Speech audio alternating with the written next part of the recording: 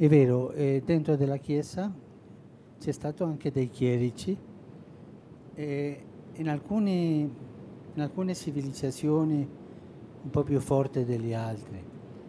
Non è una cosa che tutti fanno quello, ma ci sono stati sacerdoti e anche vescovi che hanno fatto quello.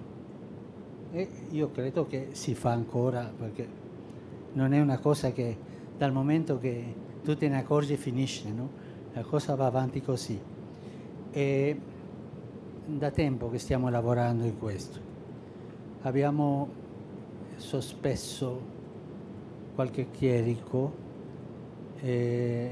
mandato via su questo, e anche non so se si è finito il processo, ma anche sciogliere qualche congregazione religiosa femminile che era molto legata a questo, una corruzione, no? Io non posso dire a casa mia questo, no, è vero. E si deve fare qualcosa di più? Sì. Abbiamo la volontà? Sì. Ma è un cammino che viene da dietro. Papa Benedetto ha avuto il coraggio di sciogliere una congregazione femminile che aveva certo livello, perché c'era entrata questa schiavitù delle donne, schiavitù persino alla schiavitù sessuale da parte dei chierici o del fondatore, no? Tante volte il fondatore toglie la libertà, svuota di libertà alle suore che può arrivare di questo, no? Su Papa Benedetto vorrei sottolineare che è un uomo che ha avuto il coraggio di fare tante cose su questo.